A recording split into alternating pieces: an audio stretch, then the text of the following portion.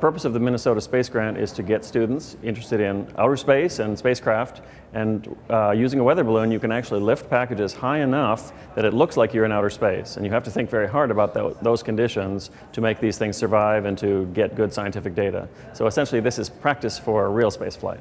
Professor Flotten really gives us a good opportunity to do stuff that you probably wouldn't be doing until more like your junior or senior year when you're doing more research. They built individual packages that contained cameras and various experimental sensors, and then we flew these on Halloween a few weeks ago now, and they went up to 112,000 feet before they came back down, and we got lots of very interesting data.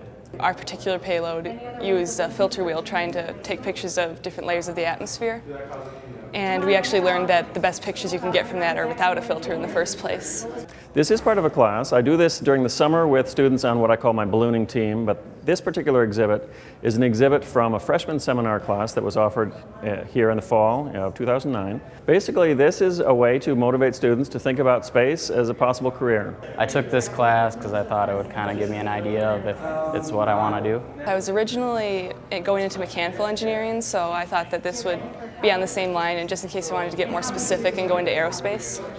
Now it looks like I'm going to switch into biomed instead, but still the experience with the team building, I think that's invaluable no matter what major you're in.